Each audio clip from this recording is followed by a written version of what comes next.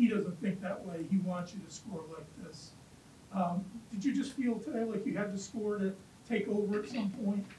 I just kind of took what the defense was giving me, and what my teammates got me open. They passed me the ball really well, and I just kind of read what the game needed. And I mean, I felt like my shot was going in. I felt good, and it was just rhythm. So I think my teammates, obviously, they have a lot of confidence in me to make plays and just to make things happen, and so I just try to do that. Christyn and Evina, you guys really got things going early on. With the team's up 17-2. What was working, and how did you guys especially get going in transition too? Well, I think transition was the main focus going into this game. That's our main focus every game, is just to get up and down the floor. So we tried to do that early on. We definitely came out really hot with a lot of energy, just really confident in what we was going to do from the beginning. And then obviously, as the game on, we're not going to keep them scoreless, so they're able to do different things and kind of just switch it up on us. But we did definitely had a great start. Your three-point shooting has looked really good in the exhibition and obviously today. Is that something you're just feeling more confident with the ball, or just working on anything in particular that's really clutch? Yeah, throughout the whole summer, just the off season in general, just been really just hard on myself, just being consistent. So I know as soon as the ball goes up, that just telling myself I know it's going to go in, but definitely putting in the time. So there's no hesitation really for me. You mentioned kind of coming out fast, and the days leading up to this game, a lot of your teammates said that has been a bit focus for you guys in practice. How nice was it to see that kind of come to fruition today, just coming out strong and being able to get that hot start? No, it was great, especially for the younger guys to kind of just see and watch before they had came in. I know there's a lot of first game jitters for them. For one, just not playing for their first college game at XL for one. Playing in front of crowds for a lot of the other younger guys as well. But I think the momentum that we had, especially at the beginning of the game, is what we needed and what we needed to carry on for when people are subbing in and out and things like that. But it was great. We have been working on that in practice, and it showed at different times throughout the game. Hey, when you get on a roll shooting like that so efficiently, like you did today, how does it help facilitate other areas of the offense? It seemed like you'd make 2 or 3 in the lane, and then just when it looked like you do that again, you kick it to one of these 2, or AZ would be on the left for a 3. It just seemed like it opened everything up. Yeah, I mean, I always want to pass first, but ever since I got here, coaches always told me that I need to score first if I wanted to pass at all. So when I start knocking in shots and I'm being aggressive, looking for my own shots, that's when it leaves others open, and that's what I try to do today. And obviously when you're knocking in shots from the outside, they're going to guard you tighter, and then you can get into the inside more and vice versa. So it's just all about reading what the defense gives you and sort of like looking for your shot and then leading to create for others. Coach says wasn't a defensive masterpiece, but do you guys like playing games where it's high scoring like this, up and down, that kind of thing? Would you really play a grind out defensive kind of thing? Do we like playing in games like this? Yeah, I'll be honest with you. We are not happy with our defensive play today. And we have a lot of things we got to work on, and we got a lot of things we got to clean up. So I'm going to say no. There's no reason they should have scored that many points. I would have to agree, but I think it's kind of cool in the essence of just kind of just playing where it's just like, we're not blowing the team out by 50 points. So it's like, we still have something to play for towards the end of the game. But definitely our defense was just not where it needed to be. But I think it was a good wake-up call for now what we need to, get better and do better in practice.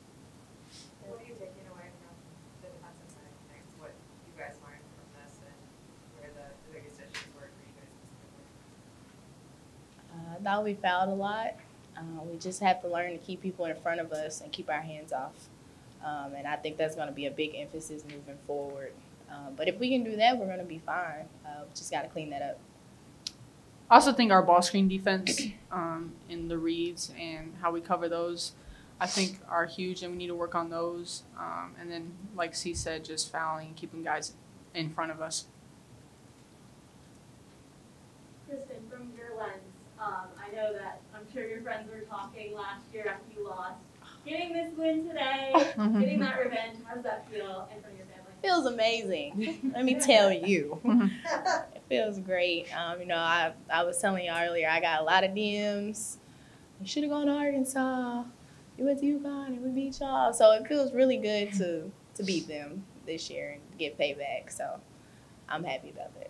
As teammates, I think we definitely take pride in that as well. Kind of just knowing that, having the back in their mind, like, especially that we lost last year. But for anyone, like when we play Georgia Tech this year, like we know, like, okay, we have something else to play for. Like we got to play for live that game. We go to Oregon, like they know, okay, I already know how they're gonna feel about when we go to Oregon, and so we definitely have a different type of edge. So you know, we've all been in that same type of boat, but definitely there's something else to play for when it's like this. Same when we went to Tennessee last year. Yeah.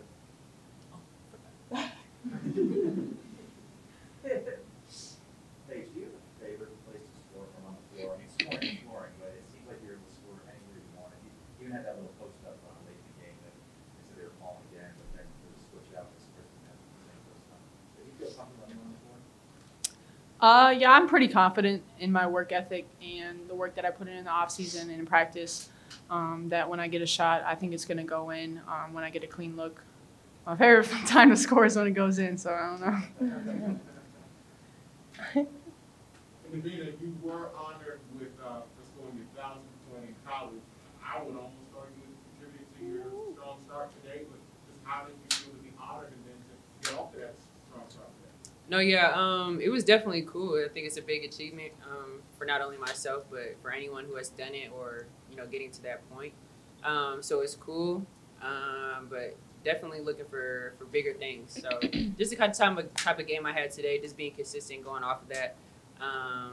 But no, I think it was cool. I had no idea that was going to happen really before. For real? No. Oh. I didn't know either. It was a surprise. Yeah, Me and Aubrey saw it on the schedule. We didn't tell you because we didn't know if you knew. No, I didn't know. I didn't really know. So they kind of whispered in my ear like right before we had went out to warm up. I was like, okay. So. Is that, you said, like, it was up to you guys to kind of get off to a hot start, so maybe some of the, you know, there's so many new pieces to the team, but they haven't done this before, and, like, I guess it's, like, easy to forget that, like, you're waiting to see what they do, but, like Coach said, Paige is pretty good, in case anyone forgot, you know? Is it, like, up to you to kind of set that tone, and, like, that's what happened today, you guys were out there the whole time. Paige played 40 minutes. You guys were in the 30s, high 30s. Is that, you know, it's up to you guys to kind of, like, at least set the tone for the other kids to get used to this whole atmosphere? Yeah, of course. It's definitely our job to set the tone because we've been here before. We have more experience than they do. And so they're just going to follow in our lead and our footsteps. So, yes, it's our job to set the tone every game. And I think we also understand, like, we've been freshmen, we've been in this position, you know, playing in a new arena, your family's here, you're thinking about the plays, you're thinking about not messing up, you're thinking about messing up, you're thinking about what coach is going to say if you mess up. It's like, we understand, like, there's a million things going through their minds. So just, you know, just helping along with that, you know, just telling, like, you know, it's okay when but just also, like, hey, just go out there and play like you've been playing in practice. Christyn, you got to bark back on any of those messages from last year? Do I have a what? You got to bark back on any of those messages from last year? No, they saw the game today. It's not worth her energy. It's not worth her energy. That's my bark back. Silence is golden. Hey, this was your first game with XL. What did you think of the atmosphere? It was amazing. I mean, it was just my first game with fans in general, so I enjoyed it a lot. I obviously missed it last year, the whole fan aspect and the energy that they bring and intensity that they bring. And you could hear it today when Arkansas went on runs. They sort of got loud and sort of hyped us up. And it's a lot more fun with fans.